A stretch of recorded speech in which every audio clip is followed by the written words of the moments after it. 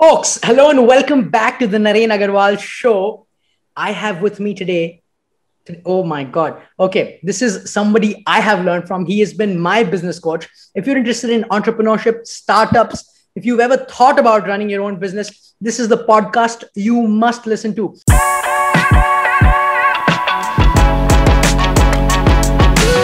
We have one of India's leading business coaches and someone who's not just restricted themselves to India.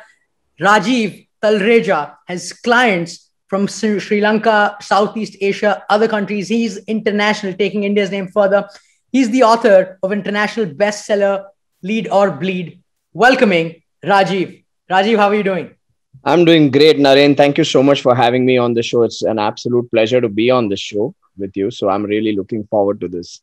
Rajiv, also, I want to bring to people's notice that you're somebody who's taking business coaching to a whole nother level, and you are representing India in Southeast Asian countries. I mean, in Singapore, in Kuala Lumpur, you were alongside Uncle G, which is Grant Cardone and Gary V, selling, and being present there in that experience and taking India's name in the midst of such people. How was that experience and what was that like?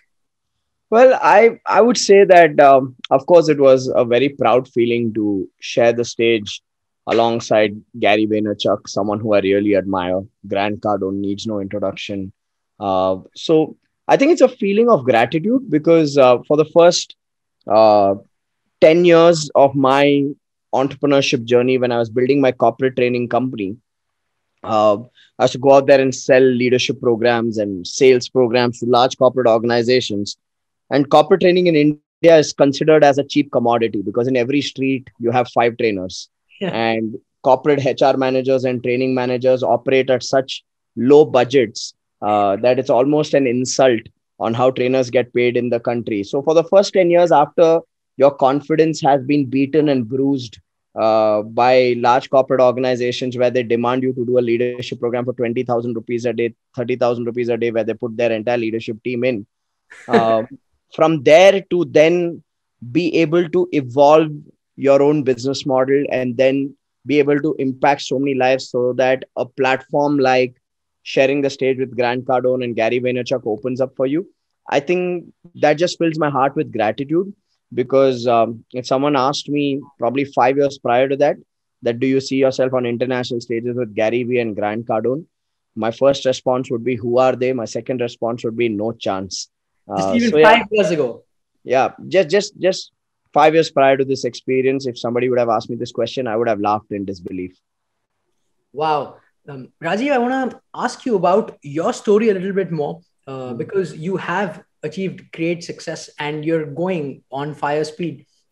But what does it take to become who you are today, to become the business coach that people look up to become somebody that so many people want to model?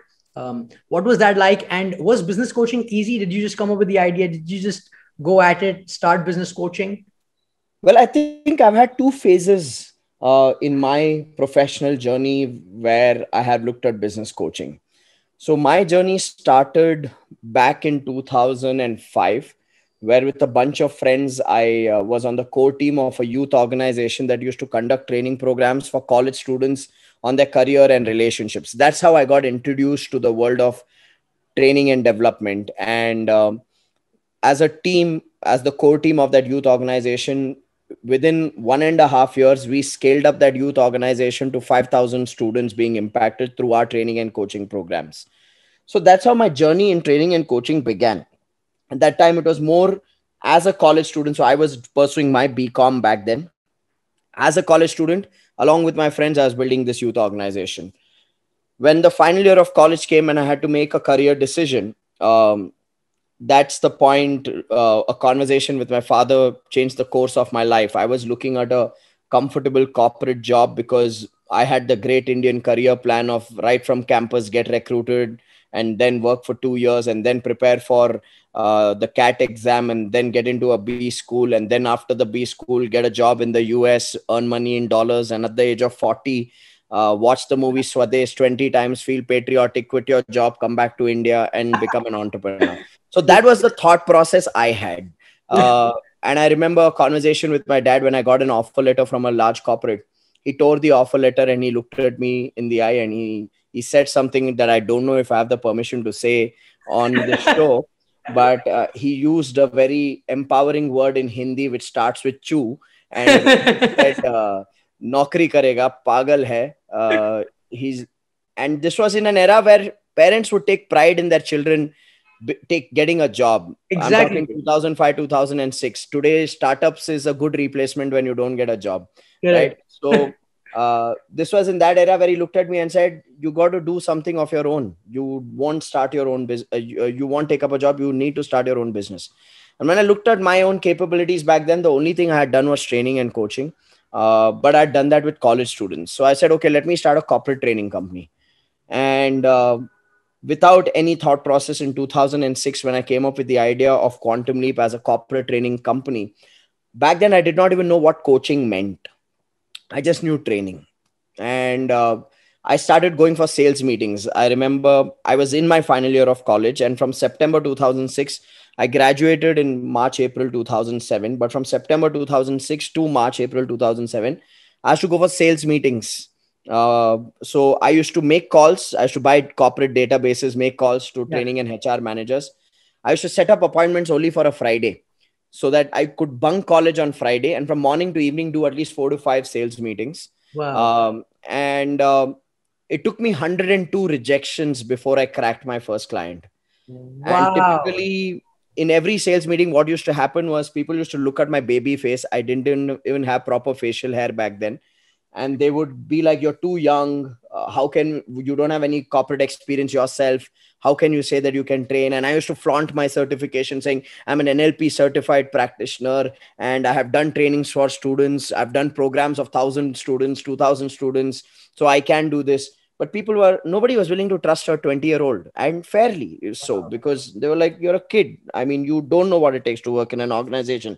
And I used to say, "No, I've led an organization which has 5,000 interns, so I can definitely do this." I had 102 rejections before I cracked my first client in May 2007. And this is what I told the client. I said, "Don't pay me any money. Give me a team. Give me a goal that they need to achieve. And I will not just do a 1 day, 2 day training. I will handhold them. I'll come here every week. I'll help them make sure that they have clear goals, they are aligned to their goals, train them on whatever skills and capabilities are required, facilitate any kind of conflicts between the team, resolve them, resolve those conflicts, and let me do this." I didn't know this was called coaching. Wow. And this person looked at me and said, "You're making a very bold offer." Because I said, "Don't pay me only if your team achieves the goal." Yeah. So that's how my journey started. I got this project with a company called Canadian Aviation Electronics, which is a simulation software company existing in 19 countries. And the CEO, the managing director back then, Prasad Choragudi, took a bet on me. And at the end of 3 months of coaching the top management, I received a letter from this company saying that their revenues have gone up by 27% in 3 months' time. Their schedule compliance on project has improved by 23%. They did a third party assessment from a company called Hewitt to evaluate the communication effectiveness between the top management. And they said that the communication effectiveness has grown by 30% within 3 months' time because of the facilitation that is happening. Back then, when I received this letter from them, I did not even know that this was called a testimonial letter. So I started my journey as an entrepreneur with absolute ignorance. The only thing that I did right was I did not stop when I was facing rejections. And I always looked at asking myself, how can I add value? And that's when I came up with this idea of results based coaching. For the next couple of years, I did a lot of results based coaching projects with manufacturing companies, IT companies, design and construction companies. But in those 2 years, I realized that I was the limitation of the business. I was the one who was selling, training, coaching, doing everything. And I had a team that was by the side, just watching me do and clapping hands for me and saying, "I'm a superhero." And I realized I probably kept these people around me because I need somebody to tell me I'm a superhero. And That happens with so many entrepreneurs, actually. absolutely. I've seen entrepreneurs do everything in their business, and the only thing their team is doing is clapping by the side and saying, "Sir, you're too good, sir." And the entrepreneur feels really good about it. right? So I had that experience, and that's when I said, hey, listen, expecting this team to coach the way I coach, to carry the business acumen that probably I don't know where I got it from. I always say I probably got it from my dad. He's been an entrepreneur, right? So expecting my team to have that business acumen and then the capabilities, I thought it was a time taking process. So I pivoted and we started doing corporate training. So we stopped selling coaching. We started selling training programs to corporates, where all these large corporate organizations have annual training calendars where they want leadership training, communications training, time Correct. management, prioritization, work life balance. They have a whole list, conflict resolution. So we started selling those training programs, and the team of trainers used to go and deliver those trainings. I used to do the senior level programs. So coaching came to a pause after a couple of years. 2008, 2009, we stopped taking up coaching projects and we started focusing on corporate training itself. uh, but again, corporate training is one profession where one can get their character really assassinated, because most companies look at training as a checklist. ठीक है Yeah, यार, we've done 5 communication programs, we've do 3 leadership programs, we'll do team development programs. exactly. And I used to always, it used to kind of pinch my conscience, saying that I want to know what happens after the training. I want to be there in the journey to help people implement that skill and then measure the performance of that person. I want to do, I felt that was more meaningful work, where you are with people in the journey. Somehow, many large corporates don't look at it that way. They just look at it as a checklist item, like a hygiene factor. हमने training करवा दिया. And most participants come because that day when you are attending a training, you get to skip work and you get different lunch from the rest of the employees at the workplace. So I used to find this very, very meaningless and irritating. And at the same time, financially, it was not satisfying at all. Correct. Because, yeah, people would pull out another trainer's proposal and say that person's willing to do trainings for 10,000 rupees per day. I'm like, that person's sitting at home and this is all he does. He's a freelancer. You can't compare a freelancer with a corporate training company. I Correct. have a team. I pay salaries. I have fixed overheads. I'm a training company, and there's a quality we come with. There's content we come with. A freelancer just downloads stuff off the internet one day before the program and he makes a PowerPoint, and there's no power in their point, and you are excited by that. So I used to always have this conflict. I think it was in 2016 where we decided to go back to our roots, and we said, hey, you know what, we want to work with people who are hungry for learning. We want to work with people who want to improve their results, improve their lives. And that's where we went back to business coaching, but this time we went back to small and medium businesses. For the first 2 years, I used to focus on large corporate organizations for coaching assignments. So we went back to small and medium businesses, and yeah, the rest is history. We've worked with thousands, tens of thousands of entrepreneurs now, and we have a community of more than 1,500 entrepreneurs who we coach on a one-to-one basis today. Like, it's one-to-one coaching. It's not a one-size-fits-all, but where we help them scale up their business through a 6-month to a 2-year engagement with them, where a coach from our team handholds them, helps them build strategies, help them build systems, help them develop their own skills so that they can build a scalable, profitable business. So that's been the journey of business coaching. Wow, that's amazing. So for a lot of people listening, this might be a question that, do I need business coaching? Typically when you're an entrepreneur, you think, oh, like this may be a family business. My father can teach me better. And a lot of people are in that mindset that how can someone else teach me business? This is not physics or math. So what do you say to such people? Well, firstly, one needs to understand what can a coach do. Okay. I believe every human who cares about accelerating their growth needs a coach. And I'm going to choose my words carefully here. Can a business owner grow without a coach? Yes, they can. Absolutely, they can. If they have the right mindset, the acumen to process their failures in the right way, the understanding of their target customer and the expertise in their product or service, absolutely nobody can stop a person from growing their business. Where does a coach come?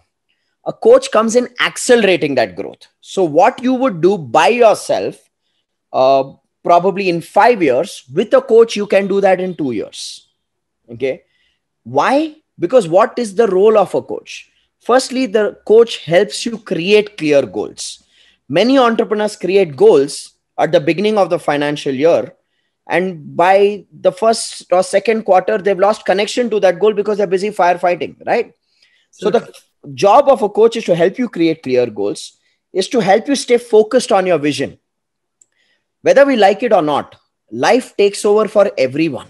And when life takes over, the easiest thing to do is get disconnected from the goals and just get busy with what's immediate, what's urgent. But the coach helps you play, helps being a mirror to you and help you reflect on your existing actions and how are they aligning towards your goals. So a coach helps you create clear goals. A coach helps you stay focused. A coach helps you develop new skills and knowledge, things that you may not know. And while the coach equips you with new skills and knowledge and you implement those new skills and knowledge, you will face new challenges. So a coach helps you see through those challenges as well. See, I know a lot of people who go and attend training programs to gain knowledge. I always say training is the start point, because in a training program, you can gain concepts, you can gain knowledge. But when you come out of the training program, and let's just say you don't let life take over and you still implement whatever you have learned, you have a great action quotient.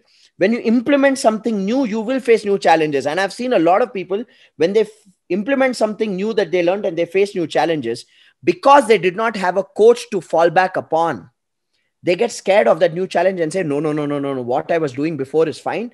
This thing is creating complications. Let me not do it. So they go back to the old way. So but when you have a coach supports you through those challenges. And finally, because you see through those challenges, because you analyze and correct, not retract, because you continue to taking action in that new strategy, in that new method, and the coach is by your side, helping you modify, helping you adapt, helping you improvise, that's when you reach a stage of mastery and you start producing new level of results. wow. So it's a journey. And look, very few people understand what is coaching. And I don't blame them for it, because today every person who's unemployed is calling themselves a coach. I always say this, that coaching is the LIC agent of 1990s. You know, in 1990s, if a person lost their job or lost their business, you ask them, what are you doing? They would say, I work for LIC. Today, coaching is that. Today, people don't even know what is the meaning of a coach. And they say, I'm a property coach, prosperity coach, wealth coach, business coach, life coach. Yeah. It's become an abuse of sorts, which is fine, right? I mean, each one to their own. But I think it's also important to educate people on who is a coach. A coach never does one-to-many work.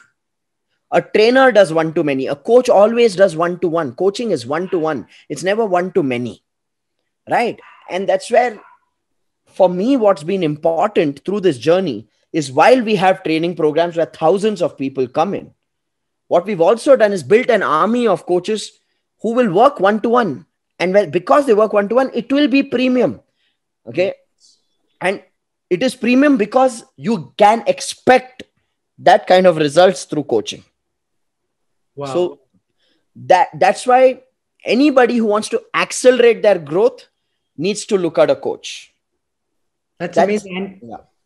and you say it's in, like in any area that you want to accelerate. So for people who want to accelerate in health, they need a coach there. For people who want to accelerate maybe in spiritual progress, maybe you need a coach or a guide to get you through meditations or prayers, etc. So that makes so much sense, that coaching has to be looked at different. And I'm glad you differentiate from training. Yeah. What I also loved about what you said was, a lot of people have these books, they have so much knowledge. And the problem is that they have so much knowledge, they don't take any action. I call that knowledge cholesterol. Knowledge cholesterol. Yeah, it's unnecessary intellectual fat that people are putting on by going on reading, going on attending seminars and trainings. It's not about knowledge cholesterol. It's not about developing intellectual fat. You need to take action. You need to implement it, fail, correct, and then mastery comes. Wow, I love that. Yeah, for most people, their shelf help is like their self-help is shelf help. It's just on the shelf, never doing anything about it. And that's amazing that a coach can help you implement. Rajiv, since you're a business coach, I want to ask you this. Is entrepreneurship for everybody? Because I see this, this thing on social media now, that leave your job, be an entrepreneur. It's kind of a thing now, a new fad, and it's been like, you don't need a job, you can quit. Everybody So needs to be an entrepreneur. Yeah. I'll tell you, I was reading a research paper by some doctors, and this is what I understood, and this is proven by research. A lot of adults, there are sometimes you have people who are perpetually unhappy, and they don't know why they are unhappy, even though externally everything is great in their life. They have the best career or the business or the job, they have a great family, they have the money, they have the health, but they are somewhere, something's like missing. And research has shown that when they traced back to the first thought of the parents, when the parents knew that they got pregnant, research has shown that a lot of these people, the first thought of their parents was of regret of having the baby. Okay. The first thought was of fear, or, oh my God, I didn't want this, but it happened. And because that was the first thought, that thought is called the point of inception.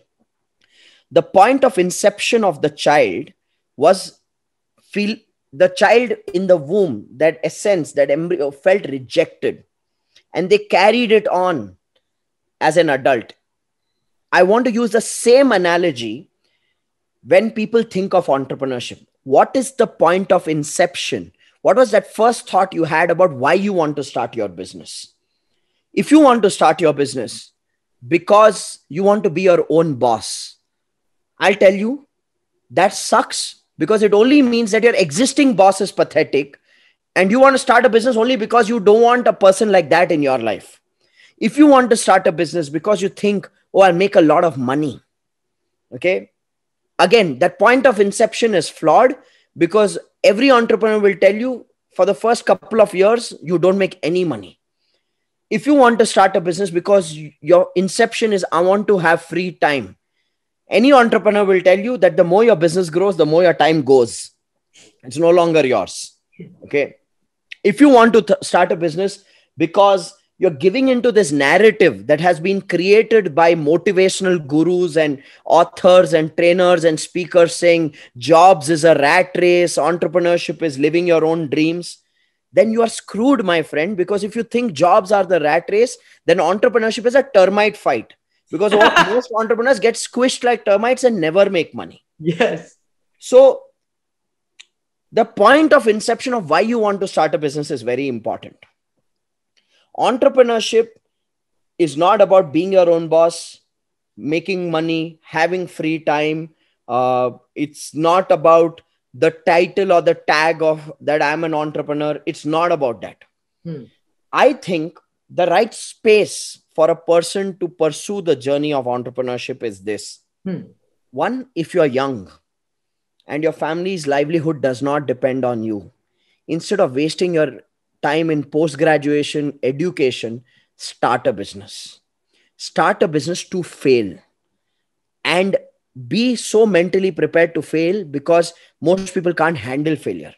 You got to start a business to fail, because bigger the failure, bigger the lessons, bigger the lessons, bigger the capabilities, bigger the capabilities, bigger the results. So if you're young, go out there and screw it up multiple times. But let's just say you are at an age where culturally you have now a responsibility, you have a family, you have kids, your family depends on your income. Then this is not about attending a motivational seminar or watching a motivational video where a guy is saying entrepreneurship is the rat race, follow your dreams, become an entrepreneur, and quitting your job overnight. If you are in the middle of your life and you're looking at making a switch, then be prepared with reserves for at least a year to 18 months where your family's livelihood and lifestyle does not take a hit. That's the kind of savings you need to have. And start the journey by asking yourself, what product or service can I create and offer on which people are willing to spend their money, and something which I can scale up. I run an investment company. I can't even tell you the number of investment decks I receive for funding, which make me laugh, where people are creating fancy things and they expect millions in investment because they are giving into this fad of valuation, and they think entrepreneurship is a PowerPoint presentation. Entrepreneurship is not a PowerPoint presentation. Wow. It's about creating products and services that will add value to a specific audience who will be willing to spend money on that product or service. So if you don't have a product or service that a specific target audience is not willing to spend their money, then you're just wasting your time. Wow. Love that. Love that. It's for people, they really got to self-evaluate. And I love the point that you make, that it also depends on the stage of life you're in. And you Yep. got to go and approach it accordingly. Rajiv, I know you're a big proponent of also living a harmonious life. You really talk about the and life. Yep. Because most entrepreneurs I see, or at least I'm from a Marwadi community, and all I see is they have a big fat belly and a lot of money, but hardly any time with their family, hardly any time with their health. Not for all, but like a lot of the older generation that I see. So, what is your take on entrepreneurs living a harmonious life? So I'll tell you, somehow, I don't know, the media has mastered one thing. The media has mastered glorifying stupidity. Okay. uh, let me elaborate on that, because at the end of the day, the media creates the narrative for every aspect of our life, right? Ever watched a video where they say Salman Khan visited the wedding of his makeup artist's son? I'm like, so he better visit him, otherwise he'll be an ungrateful human, right? And there'll be nothing being human about him, but the media will run a clipping on that. In the same way, when it comes to business, career, entrepreneurship, media has glorified uh, living a life where, oh, if you're an entrepreneur, your business is everything. And if your business is not everything for you, then there's something wrong with you. You're not a true entrepreneur. And then they'll get quotes from these guys who've made money, and they will say, for an entrepreneur, business is everything in their life. Everything comes secondary. And then you have the large masses who don't know how to interpret that, because they're only seeing the statement of the guy. They're not seeing his life. Okay. They're not seeing that he has a health coach, he has a fitness coach, he's taking 10 vacations in a year. He's built a house where there are 4 people living in 21 stories. Okay. They're not seeing that man has created wealth, that man has managed his health, that man has, or that woman has, lives a very fulfilling life with their family. They don't show that. Yeah. Okay. And then you have the next generation of these startup guys who are like, हम तो 25 घंटा सिर्फ coding करते हैं, खाना नहीं खाते, ये नहीं करते, वो नहीं करते, and they glorify stupidity. Okay.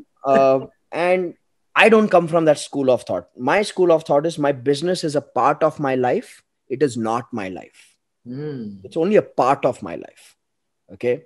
No matter how unglamorous and how uninspiring that sounds, I'm telling you, I have seen this. I've had conversations with people. The ones who understand this reality, that your business is a part of your life and it's not your life, live a way more holistic, harmonious, and fulfilling life. Okay. Wow.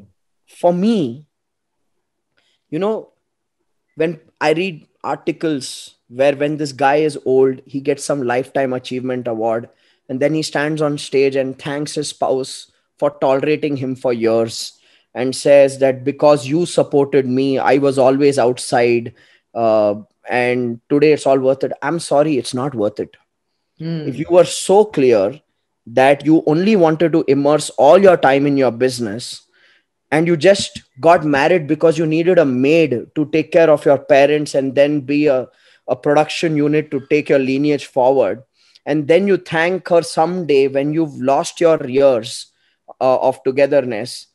And yes, in that moment, it may seem emotional, but I feel all those years have been so unfulfilling and lonely for that person.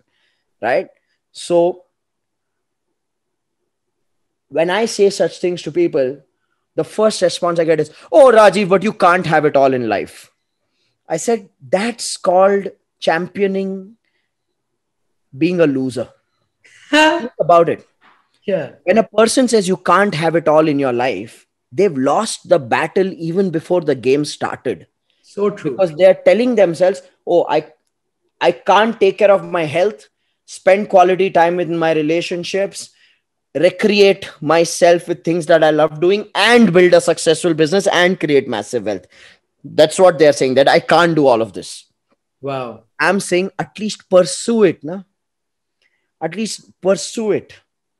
Pursue taking care of your health and your relationships and your recreation and your spiritual growth and your business growth and your financial growth. And your business growth and your financial growth are different. Your Hmm. business generates your income. How you save and invest that money creates your net worth. Most small and medium business owners don't understand this. They say, "Sab apna hi to hai." And they have this habit of no financial discipline, drawing money whenever they want, putting money whenever the business needs it. Where is the personal asset creation? Where is the personal wealth creation? Where is the financial discipline for the business? Where is the recreation for yourself? Be it sports, be it engaging in some hobbies, be it traveling and seeing and exploring this beautiful planet. Where is that quality time with your spouse? Where is that quality time with your children? Where is that quality time and creating memories with your parents? Wow. Where is taking care of your own physical health? Where is taking care of your own mental and emotional health?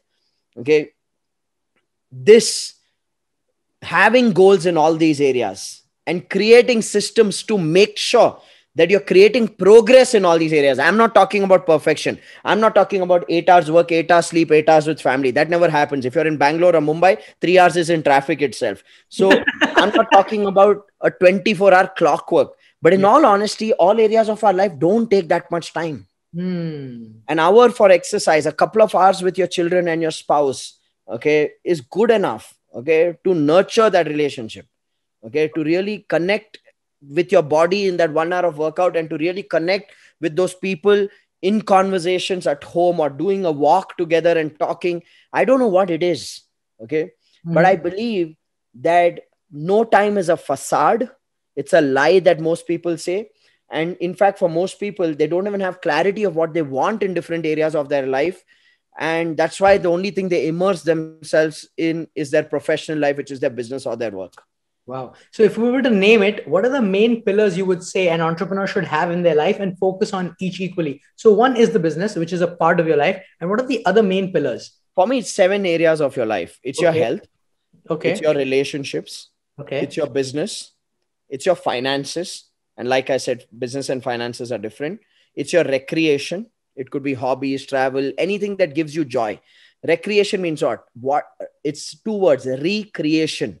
That's what recreation is. It's recreating yourself. So, what allows you to recreate yourself? It could be just leisure and laying and watching TV. That's also okay. But recreation, then contribution. How are Hmm. you making use of yourself to support those, okay, who are in need in whatever form, contributing your time, money, energy, effort, whatever. And the seventh area is your own spiritual growth. And for me, spiritual growth is just about evolving as a person by learning. Every time you learn something new, you evolve, and every time you evolve, you are moving to the next level of your growth as a spirit, as a soul. So spiritual growth, these would be the 7 areas. Wow. I love that. Rajiv, what are the biggest mistakes that you have seen other entrepreneurs make because you coach so many, or some mistake that you have made as an entrepreneur in your younger times? What are the main mistakes they make? I think I'll start with my own mistakes. My biggest mistake that I made was I wanted to be the superhero at work every day. I was the best sales guy, the best customer manager, the best accountant, the best product creator, the best solution provider, the best team leader. Now, I always say this to entrepreneurs: if you are the best on your team, you can never build a scalable business. Wow. Because Wow. if you are the best on your team, you will always be stuck in doing everything. And when you're stuck in doing everything, you're not thinking growth, you're not thinking scale. So I made that mistake for the first 8 years as an entrepreneur. That's deep. Okay. Second mistake was, which I made, was to be okay with not paying myself consistently, which is Mm. again a common mistake I see a lot of entrepreneurs make. Um, you know, I used to make sure I pay salaries on time. I used to make sure I pay rent on time, suppliers on time. Everybody used to get paid on time except me. And this again comes from the school of thought created by the media, the larger narrative of entrepreneurship is about sacrifice. Yeah. It's not about thinking about yourself. It's about surrendering to your vision. Nobody knows what the hell is their vision. And they watch this shit and they think that's the reality of life. Okay. So true. I'm telling you, people really lack perspective. I lack that perspective. In fact, people feel like a very good human being when they are broke. A So lot of entrepreneurs feel that. It's called enjoying the joy of suffering. You know, there's a Hindi mein they say dard mein nasha hai, dard mein nasha hai, maza maza hai. hai. Yeah? They enjoy that joy of suffering. So, you know, you typically go to any club in the evening and you go there and you sit and you see a group of men or entrepreneurs sitting there. You get the next table, you are entertained for the evening. Because after 2 drinks, one guy will say, Pata hai, 2 महीना हो गया, 1 रुपया हाथ नहीं लगाया हूं मैं. And the guy on the other side, his ego gets hurt. He said, only 2 महीना, 6 महीने से 1 रुपया नहीं लेके गया घर को. People feel proud of stupidity. They feel like, wow, I'm a visionary. I'm investing in my vision. And then when you say such things, then they'll say, but Rajiv, Steve Jobs started from a garage. I'm like, you idiot. He started from a garage. He didn't spend the rest of his life in a garage. He grew his business. You're in the garage for the last 5 years. Look at what you're doing wrong. Right? So people, I'm telling you, somewhere there's virtue in poverty. And people enjoy that virtuousness. They feel, oh, if this person's making money, pakka kuch gadbad hai, kala hai, ye karta hai, wo karta hai, kuch upar ka khata hai, niche ka khata hai. They have all those notions. And then when it comes to them, they say, I am broke because I'm a good human being. So true. I'm like, dude, being a good human being versus being a capable entrepreneur, you can be both. You can be a good human being and a capable entrepreneur. Yeah. And the reflection of your capability is your results. A batsman in cricket is as good as the runs he scores. In the same way, a striker in football is as good as the goals he scores. An entrepreneur is as good as the money they make. And the reason for me to say that is not because I come from a school of thought that money is everything. I just come from the school of thought is that the money is a reflection of our capabilities.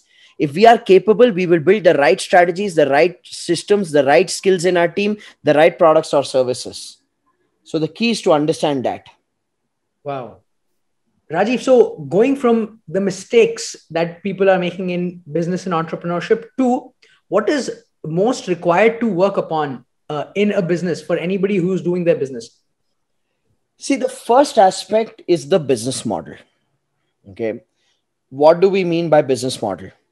It's the product or service that you're offering and the target customer you're offering to and the method in which you're offering that product or service. These 3 elements have to be taken care of. Are you offering a product or service which solves a significant problem or fulfills a significant need for a specific target customer? Because you can't say everybody's my customer. Who is the right customer? What do I mean by right customer? Someone who has the money and the need for your product or service. So when you take the product or service which solves a problem or fulfills a need and you offer it to the right person who has the money and the need for it, and you have the right channel to reach those customers, to deliver those products or services, got the right foundation formula. For most entrepreneurs, that foundation formula is missing. They have a great product, but they're offering it to the wrong customer, or they know who's the right customer, they know what is the right product or service, but they don't have the right channel or method to reach out to enough number of people. So that's the foundation. Once you get the right business model in place, the next aspect for a business owner to focus on is to create systems and teams. Why is it important to create systems and teams? See, the difference between successful business owners and mediocre business owners is this. Successful business owners spend their time on strategy, system, and team. Mediocre business owners spend their time on taking care of the customer personally. Now, a person who's taking care of the customer personally can only grow to a certain level because they can't handle beyond that capacity. Exactly. But a person who focuses on constantly evolving and building strategies, systems, and teams, then that person is building a machinery that can handle a volume of customers. So the challenge I see with most entrepreneurs is this. They start the business with a lot of enthusiasm, with a lot of hope, with a lot of optimism. You know, in our culture, the milestone of success is Karodpati. 1 crore personal income, which means 8,67,000 rupees per month personal income after taxes. So everybody starts a business saying, okay, I want to build a successful business. I want to be a Karodpati. And within 4 months of building their business and running their business, that 8,67,000 rupees, they say, oh, per month, this is not practical. Even if I make 80,000 rupees a month, it is enough. And to make that 80,000 rupees a month, they sit and take care of the customer personally. Exactly. Now, I say that you are taking a more difficult path to make that 80,000 or that 1 lakh or 1.5 lakhs. You know what would be an easier path to make that 80,000, 1 lakh or 1.5 lakhs a month? Is to go get a job. And for the skill, knowledge, business acumen, capabilities of a business owner, if they apply for a job, anybody will pay them a 6-figure salary comfortably. Correct. And I'm not demeaning jobs here. All I'm saying is it's a game of clarity. If a person wants a stable income, then jobs is the best vehicle. If you are saying, Rajiv, all I need is 1.5 lakh rupees a month to run my family, or 2 lakh rupees a month to run a good home, go get a job, right? Why put your family through so much stress? Why put yourself through so much stress where you're doing a business, deploying capital, risking your money, but working harder than normal, no peace of mind, carrying work to home? Why are you doing that? Take an easier path. Wow. Okay? Jobs are a vehicle for income generation. Business is a vehicle for wealth creation. And I'm not saying that you cannot create wealth if you're in a job. When you are in a job, the way you manage your savings and your investments, you can still create wealth. But the trajectory of growth in a job is not as rapid as in a business. From an 80,000, you'll get an appraisal of 10-15%. You'll move to 95. From 95, you'll move to 110. From 110, you'll move to 120. From 120, you'll move to 150. It's a trajectory which is slower, and you can still create wealth in a job also. But in a business, you have the opportunity of fast tracking wealth creation by building something of scale. And if something is not of scale and everything is done by you, then that's not business. That's called self-employment. And that comes in between. See, job is for stability. Business is for wealth creation. Self-employment is for ego. Wow. Because it makes you feel like you are a business owner. It makes you feel like in your business card, it says founder or CEO. But in reality, it's not just now, but even with your existing actions and your existing approach, if it continues the way it does, even 3 years down the line, you'll be at the same situation. And self-employment is a trap. Wow. Most people are in that trap. They don't see it as a trap. They see it as a way of life. Not paying themselves, doing everything by themselves. They see that as the way of life. I love it. It reminds me of this one line I read in Michael Gerber's book, E-Myth Revisited. And he says, work on the business, not in it. So most people are in it and they forget working on the business. Yeah, I'll tell you. Even in this analogy of working on the business and in it, when you start, you have to work in the business. Correct. But the approach and the outlook always has to be, how can I stop doing this? How can I develop somebody? The approach and outlook has to be, how can we build systems so that this is not people dependent? That approach is missing. Exactly. See, when an entrepreneur says something like, I don't want to hire people because my expenses will grow, my first judgment of such an entrepreneur is this person does not understand building a business. You don't build wealth by thinking how to save money. You build wealth by thinking how I can multiply money. When you want to multiply money, building teams is the best way of multiplying money. And that money that you're giving, don't give it with the heart of, oh, mera kharcha ja raha hai. Give it with the heart of, I am rewarding this person for their contribution. See, it really, I'm telling you, few behaviors and thought processes tell you whether this person's designed for scale or whether this person's designed for struggle. Simple questions I ask entrepreneurs. Would you like to pay more to your team members or less? And most entrepreneurs say, oh, if I can pay less, it'll be better. Now think about it. Most entrepreneurs are going to work every day thinking how much more lesser I can pay my team members and how much more work can I get done from them. Now, you know what happens with such entrepreneurs? They find team members who are thinking, how much less work can I do and what maximum pay I can get from the company. Then I say, khelo dandiya ek dusre ke saath abhi.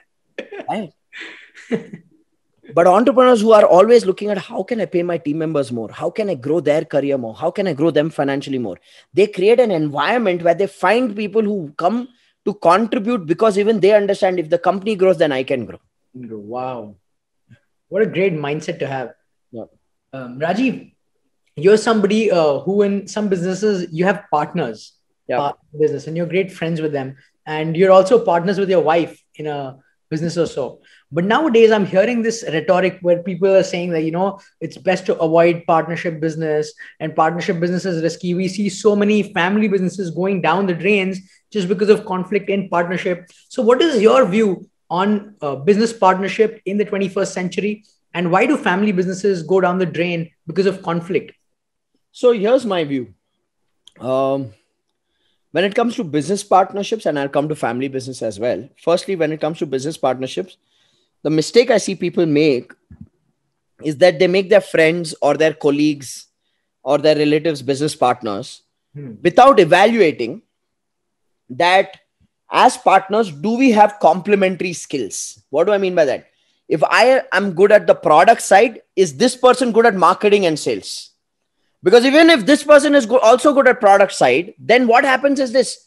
Firstly, marketing and sales gets ignored in the business and we don't make money. Secondly, it becomes a subconscious competition about whose approach is better with the product. The formula for a successful partnership is complementary skills. Your skills need to be different. Your networks need to be different. Your capabilities need to be different, but common vision and values. Wow. What an amazing thought. Now, what do I mean by common vision and values? See, there are some people who are happy with, if we grow the business to a point where we make 1.5 lakh, 2 lakh rupees a month for ourselves, I think I'm happy with that. And then there are some who are like, no, I want to build a brand. I want to scale it up. I want to take it. So if the vision is different, then it's like you have a chariot and there are two horses, but both the horses have been told a different address. Now you say 1, 2, 3, go. One horse is going right, other horse is going left, chariot's going up and crashing down. Right? You need to have the common end address. Ki idhar pahunchna hai. That's a common vision. Second is the value system. The basics. What is acceptable to us? What is not acceptable to us? As people, that has to be common. Two thieves make a great partnership. Wow. One thief and one Gandhian will not make a great partnership. Okay. So you want to understand this. Complementary skills, common values, and common vision is the real ingredient of a great partnership. Now, why are family businesses collapsing? Let's come to that. Okay. I look at two kinds of family businesses. One kind of family business is where you're working as a couple. Even that's a family business. In one of my companies, my wife is my business partner and both of us work. But even though we are working as a couple, we have complementary skills. We have a common vision and we have a common value system. And of course, we've had to work with each other on how we want to be as business partners and how we want to be as a couple. So how we communicate with each other is important. Like one of the things when we are talking is we just ask, who's speaking right now? Business partner or life partner?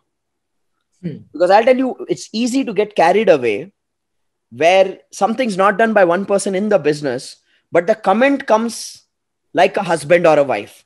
You don't do this at home also. That's it. That's like beginning a WWE match now. Now you do wrestling.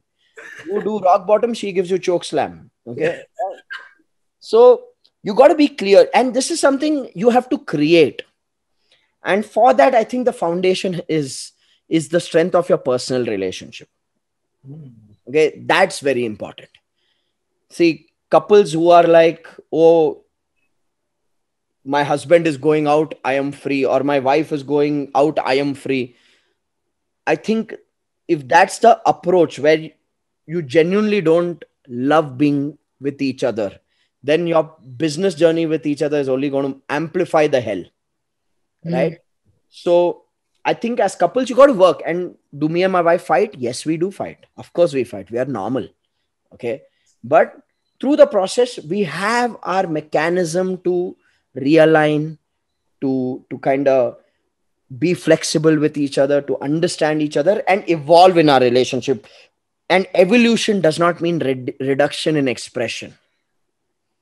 In a lot of relationships I see, after years, because of the judgments they have about each other, their expression goes down. Expression going down in a relationship is the killer of the relationship. And that's when then you have children who look at their parents who are not communicating, and they'll say, what's the point of getting married? I don't want to live like brother, sister after 40.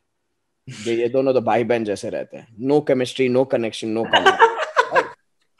So it's not the problem with the next generation. It's the problem with the previous one that makes the next generation think a certain way, right?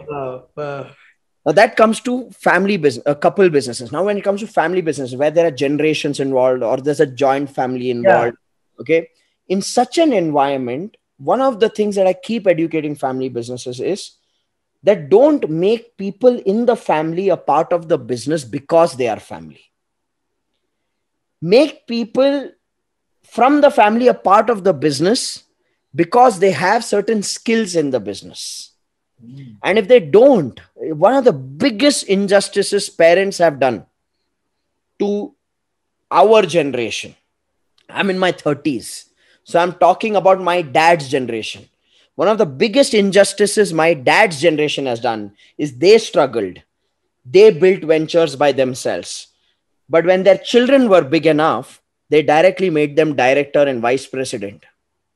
They didn't let their children go through the struggle. And I know that comes out of love, कि अपना ही तो है.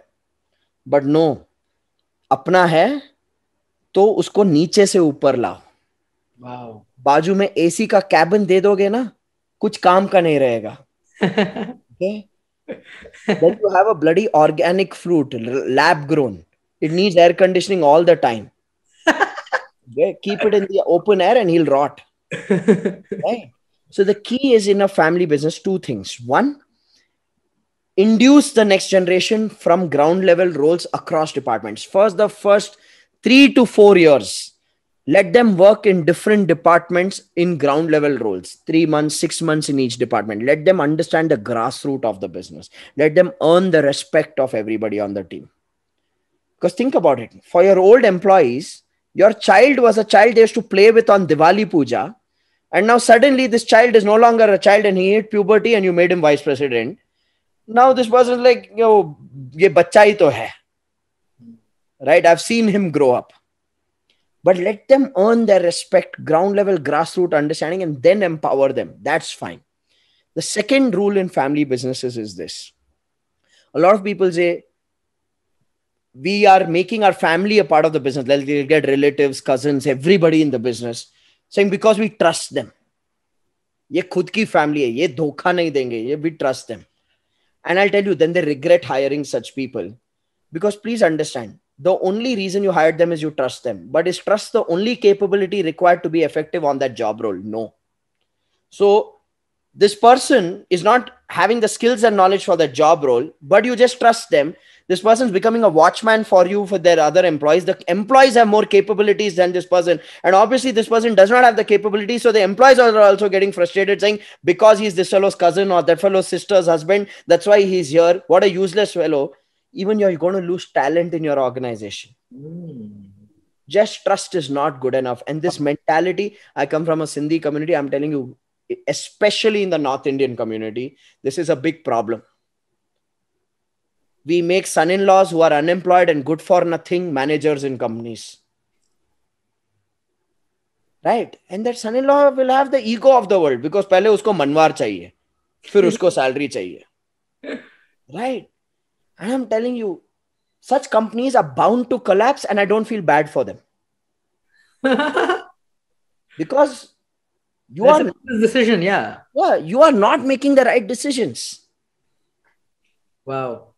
So I think it's about having people because they fit the role, not having people because we trust them. Wow. I love how you always keep it real. Rajiv, I've got a couple more questions for you. Yep. What is the number one skill an entrepreneur needs? Rest can be made, but this skill, it's a must for a start. Learning. Hmm. Because if you have the skill of learning, and learning is a skill and not everybody has it. But if you have the skill of learning, you can learn any skill. Wow. So I keep it that simple. That's amazing. Rajiv, I'm feeling like I want to do a whole another podcast with you on relationships, because I know you're a master at relationships, and this is something that you don't publicly say, but I know secretly that you are a great relationship coach as well, and you have your own system and mastery over this topic. I'm just too intrigued because the way you talk about family business and relationships, you really understand these dynamics, and I think it's really challenging to be business partners with your best friends and your wife and run and build such a successful business. It's more challenging than most people think. For me, I think relationships are actually my true priority in my life. Hmm. Um, People ask me, what's your mission? Firstly, I don't have one. And it sounds so wrong as a business coach to not have a mission statement where you say, I want to impact 1 lakh people. I'm like, I don't give a fuck about impacting 1 lakh people. Okay? For me, my I'm very real with myself about why I do what I do. And for me, it's very clear. I do what I do first for my family. Okay. No matter how wrong that sounds on a public platform. But that's my reality. It's my truth. I can't hide it. I wake up in the morning and I go to work and I want to create that abundance so that my family lives an abundant life. Okay. So for me, the source of everything is family. And I truly believe that as Indians, we are blessed with this system and this culture called family, which is getting degenerated, not because of Western influence, but because most families are fake environments that are driven on the principle of control rather than care, where there's a alpha in the family and that person wants to control and correct everybody. Control loses connection. Wow. Wow. I genuinely believe a great family is a family where there is conversation, there's genuine care, and each person's goals are valued. Most in most families, especially where there's a housewife, firstly, I don't agree to the concept of a housewife. It was required in my grandmother's time because she had 16 children. Okay, it's not required today with 2 3 children. Okay, so in most families where still there's the housewife culture, I don't know if people have sat down with that lady of the house and sat down and asked her, what's your goal? And I'll tell you, those women are so selfless that they'll say, हमको क्या है, हमको तो घर वाले सब खुश रहने चाहिए. But where is the her? Where is that individual? Right? And for me, I always say this to people. Me being a business coach is only my way of seducing people with this idea of I can help you make more money in your business so that they come in and they get grounded to these fundamentals of taking care of their health, wealth, relationships, and really nurturing and creating a family which is wholesome. Wow. I say, ये coaching, ये business growth, ये सब तो बहाना है तुमको अंदर लाने के लिए. Once you come into our system, it's about really setting the foundation of your life in place, because then you're doing what you're doing with clarity of why do I need to do it. So that's what excites me. I'm not a business coach because I love business. I'm a business coach because I believe when a business grows, you have happier families, both for the owner and for the employees. Wow. So family is the foundation. It's a core value for me. That's deep, Rajiv. Always keeping it real. I love it.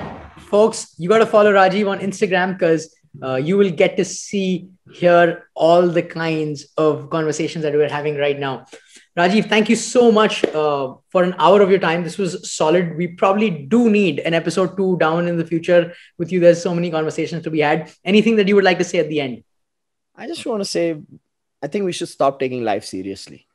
I think that's the key. When you become an observer of your own game and not be the player in your own game, and you kind of, in movies they show a soul leaving a body. Okay, every day if you get your soul to leave your body and just observe what your body is doing, observe your actions, observe your thoughts, observe your conversations, and laugh at it, and then just get clarity by asking yourself, is this what I really want? We're able to have fun and create that clarity and focus on what we want. I think we're all sorted. We're all sorted in our own imperfect ways. Love it.